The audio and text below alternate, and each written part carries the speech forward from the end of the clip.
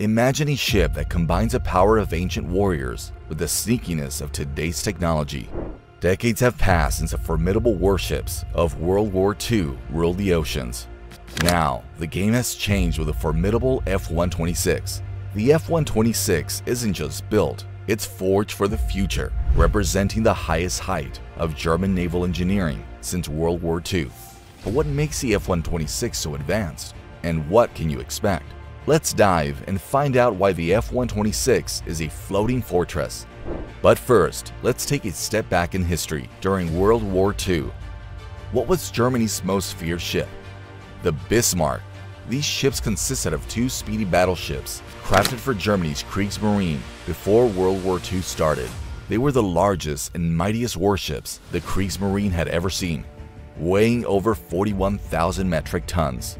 After some upgrades, the Tirpitz tipped the scales even more, becoming the heaviest ship ever constructed by the German Navy by an additional 2,000 tons. Each ship boasted 4 turrets with 8 massive 38-centimeter guns, and they could cut through the water at a top speed of 30 knots or 35 miles an hour. But the modern F-126 frigate is an even more formidable force. Why? The F-126 frigate, also known as the Saarland-class frigate, is the next wave of outstanding surface warships for the German Navy. These ships are set to replace the older F-123 Brandenburg-class frigates. They are the largest surface warships to join the German Navy since the colossal battleships of World War II. The launch of the first ship, Saarland, is eagerly anticipated in 2028, and it will be followed by the others named Niedersachsen, Bremen, and Thuringen. One advanced feature of the F-126 project is its focus on modularity and flexibility. This means that these ships can be quickly reconfigured to meet different operational needs. This innovative approach comes from the lessons learned by the Navy in the post-Cold War era when missions expanded beyond traditional combat. Now, the Navy has to be ready for a wide range of tasks, and the F-126 is designed to adapt to whatever comes its way. It truly deserves the nickname Master of the Seas. If you're enjoying the video so far, be sure to hit the like button and subscribe for more awesome military content just like this. Your support fuels our mission of bringing our viewers the best content possible on the latest and greatest of military, technology, history, and innovation. So, how did the plan for this oceanic giant start? Back in 2009, the German Navy kicked off an ambitious project. Their goal? To create a versatile, modular ship that could handle the demands of long overseas deployments and adapt to various mission needs. Initially, this project was called MKS-180, short for Multi-Purpose Combat Ship 180, with the 180 hinting at the number of crew members planned for each ship. As the world changed and the Navy found itself operating more frequently far from home, with an older fleet designed for Cold War scenarios, the need for more adaptable ships became clear. These ships were designed to be suitable for different missions, meaning they could be quickly reconfigured to tackle various types of tasks as required. This need for flexibility influenced the MKS-180 project and other ship designs like the Baden-Württemberg-class frigates. By early 2011, it became evident that the MKS-180 was shaping up to be a genuine multi-role combat ship, ready to meet the modern challenges of a dynamic global landscape. During the analysis phase of the project, 3 potential designs for the new ship were proposed. One of these ships met all the Navy's requirements, while the other 2, less expensive, only met some of the requirements and failed to meet the mark. Initially, the plan was to build more ships, but by 2015, the number was reduced to just 4. The first of these ships was scheduled to join the fleet by 2023, with a total budget of around 4 billion euros for the project.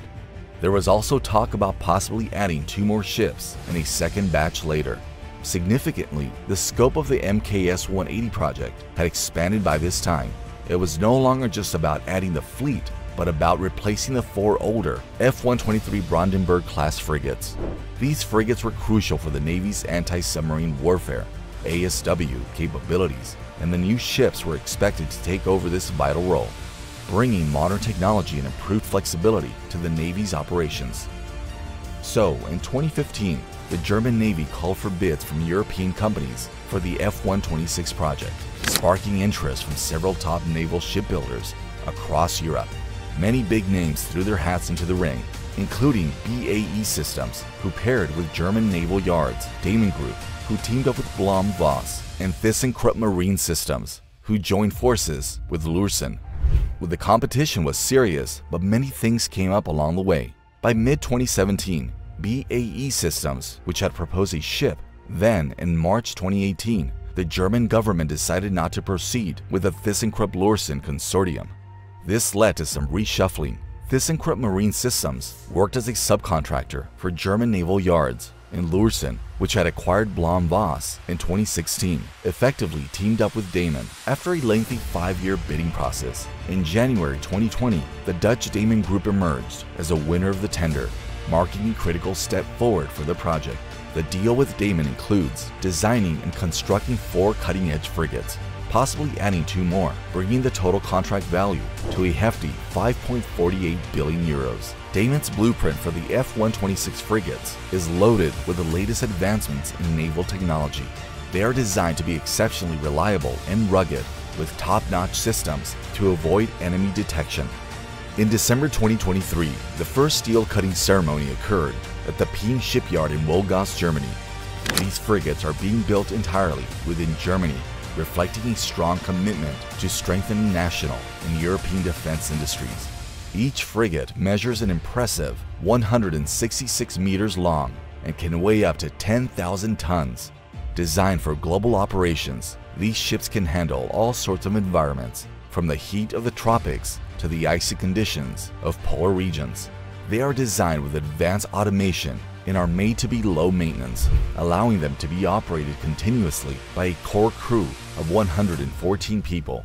This design choice makes them efficient and ensures they can perform their duties effectively without a massive crew, making them a powerful addition to Germany's naval capabilities. But here's a question: what makes these ships stand out? Well, they can be equipped with special mission modules that include all the necessary gadgets, space, sensors, and weapons needed to complete specific tasks perfectly.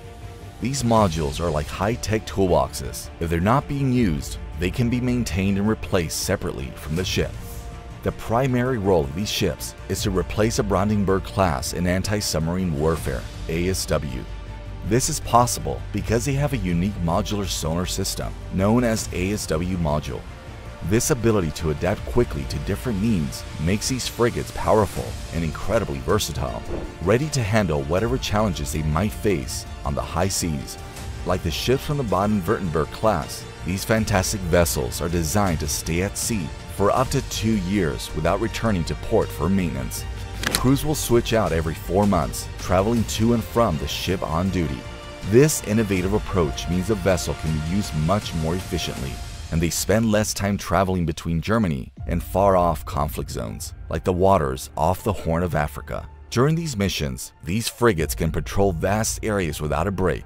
One particularly cool feature is a detention module, which allows a crew to hold suspects securely. If necessary, suspects can be even quarantined in a specially designed medical facility on board. The ships are also equipped for other critical tasks, such as enforcing embargoes, escorting merchant ships, or leading maritime task forces. Back in 2015, there were plans to include modules specifically for ocean mine countermeasures and a diving chamber, expanding their capabilities further. These ships are like floating command centers.